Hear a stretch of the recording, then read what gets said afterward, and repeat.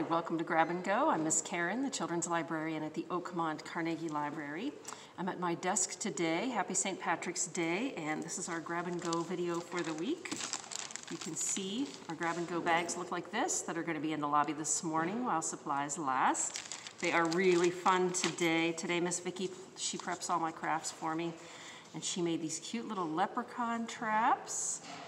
It says free gold, and it tricks the leprechaun to climb up this little ladder, and then you've got a trap with their gold right in there. They're really fun to make. I know that she had a good time making it. You can also make this cute little St. Patrick's Day sign, and we've got St. Patrick's Day traditions fact sheet in there for you.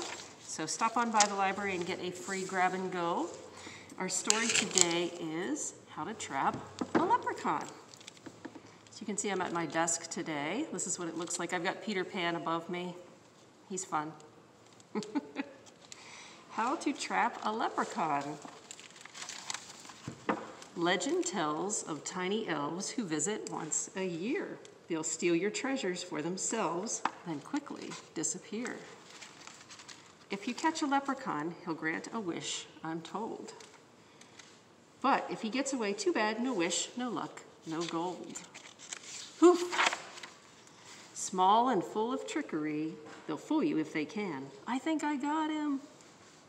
Catching one takes smarts and skill, but most of all, a plan.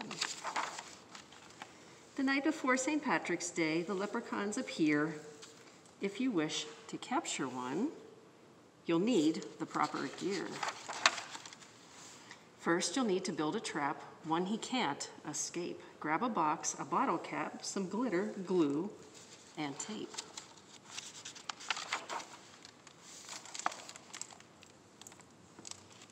Pour some glue inside the box and build a rainbow slide. He'll take a ride to find the gold, but find he's stuck inside. Leprechauns come out at night so they can sneak around.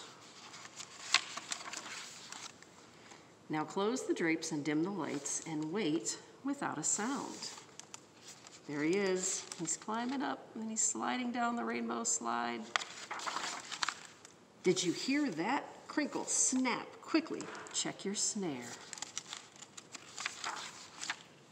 Shucks, he just escaped the trap. He could be anywhere. Poof, they are magical. Look at this, he left his shoe, and in the shoe a note. Tiny words addressed to you, and this is what he wrote. Dear children, thanks for the glitter and shiny gold rocks, but I can't be trapped by a cardboard box.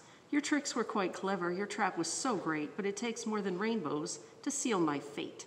Signed, Liam the Leprechaun. It's a shame he got away, but please don't shed a tear. They look a little sad.